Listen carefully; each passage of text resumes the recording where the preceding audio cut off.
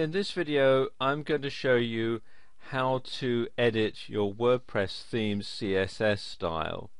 Now there are thousands upon thousands of themes for WordPress available online, and I'm sure you'll find one that sort of fits your needs, but no matter how hard you try, I'm sure you'll find that whatever theme that you decide to choose for your blog, there's going to be something about it that you might like to change. You might like to change, say, the typeface, or you might like to change the picture that's on there, or some of the layout and so on.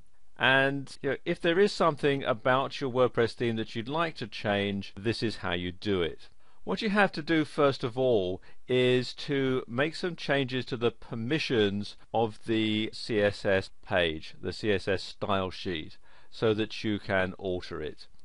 And you do this either by using an FTP software package like FileZilla, or you can use the file manager settings on your control panel, either on cPanel or, as in this particular site, it uses extended control panel. And you need to look for where the theme that you are going to edit is stored on your server.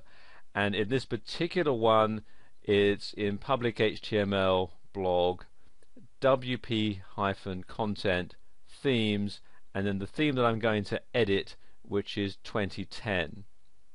And you want to scroll down until you find a page that is called style.css.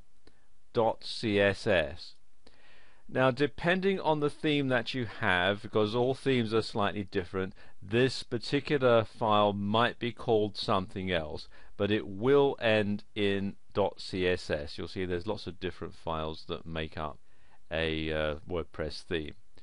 And you need to change the permissions to make it editable. So what you have to do on this particular file manager that I'm using is you right click and then come down to where it says chmod. If you're using a different type of FTP software, then you should refer to the instructions for how you change the permissions. And you want to change the permissions to 777. And this means that it can be read, executed and written by everybody. Some shared hosting packages won't allow you to change your permissions to 777, in which case you should contact the administrator and ask him or her which permission set you can use to do this. I've got it set to 777, so I'm going to click on Save. And there you go, you can see that is now changed to 777. Okay, so I'm coming back now to the dashboard, and we're coming down to Appearance, Themes.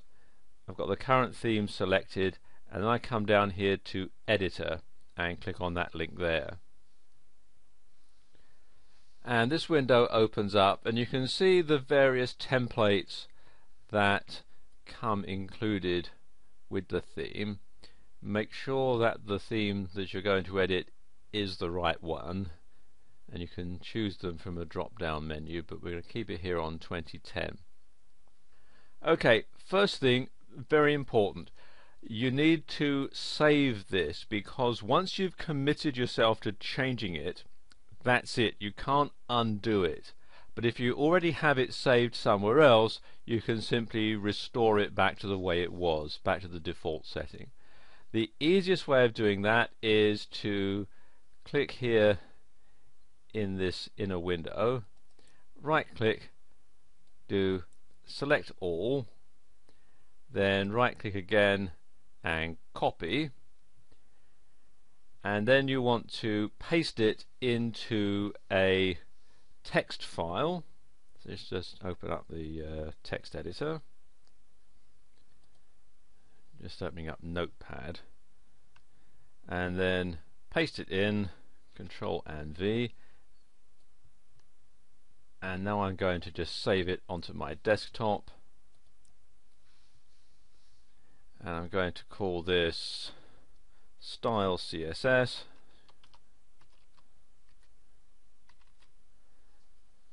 and then just save that. Okay, that's saved now, and I can close that down. Alright, this is the CSS style sheet. If you're familiar with CSS, it should be quite easy to follow. If you're not, it can look a bit daunting, but it really is actually quite straightforward. At the top here, you'll have some information about the style sheet. You don't really need to worry about that. None of this is going to need to be changed, and in fact, sometimes with the license, like for example if it's under a GNU public license, then you must leave this as it is. This is all part of the terms and conditions. And if I scroll down here a bit, you can see all the different things that there are. You see it tells you that the layout is 2 columns, and it gives you the code for the columns. You've got the sidebars or not, and again it gives you the whole things here, like the width of the sidebar. Here you've got 900 pixels, and let me go a bit further down. It has things like the font sizes and weights, etc. There's a whole lot of different stuff that you can find here. And then it just basically gives you everything that you need to know to completely customize it. For example, you change the background colors. This is the hexadecimal code for the various colors that you have. The margins, for example, here you've got 20 pixels for the margins left and right, and padding and so on. And if you want to make any changes, all you have to do is just simply type them in. Like, let's say I want to make the left margin 10 pixels, and we'll make the right margin 30 pixels to compensate. I can simply do it just like that, and then when I've finished making all my changes, I can come down here and click on Update File, and there you go, it says the file has been edited successfully. After you've finished editing, you should go back into your control panel or to your FTP software and change this permission back to 644, and this will prevent anybody from hacking into your style sheet and changing it in a way that you might not want.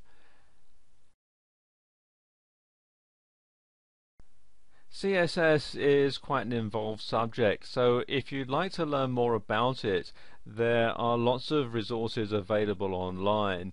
Just do a search in Google for free CSS tutorial, and you'll find quite a number. As you can see, there's about 13 million according to this search result here. There are some that you have to pay for, but there are, as you can see here, quite a lot that you can get for free.